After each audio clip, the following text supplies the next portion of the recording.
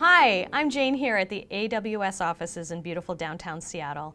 Today I'll show you how to configure your Amazon RDS database instance for high availability. Amazon Relational Database Service, or RDS, is a managed database service that handles time-consuming database administration tasks, freeing you to focus on your applications and business.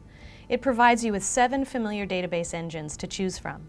The AWS cloud infrastructure is built around geographical regions, where each region contains multiple availability zones, known as AZs.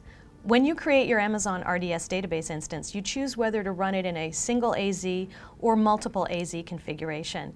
Let's say we already created our Amazon RDS database instance in a single AZ configuration.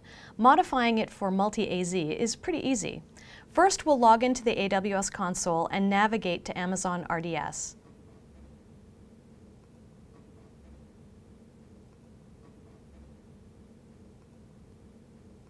We see a list of database instances that indicates whether each one is configured for single AZ or multi-AZ. Let's say the MySQL prod instance of RDS for MySQL is moving into production, and we'd like to configure it for high availability. We can see it has a single AZ configuration, and we also see which AZ it's running in. Now we'll modify these instance settings. We'll select multi-AZ configuration.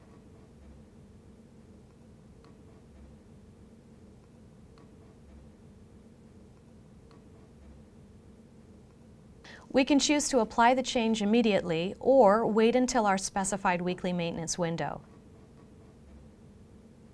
While our database instance will be fully available during the modification, we recommend that you apply your changes during a time with less database traffic, since there'll be an increase in latency while the secondary database catches up.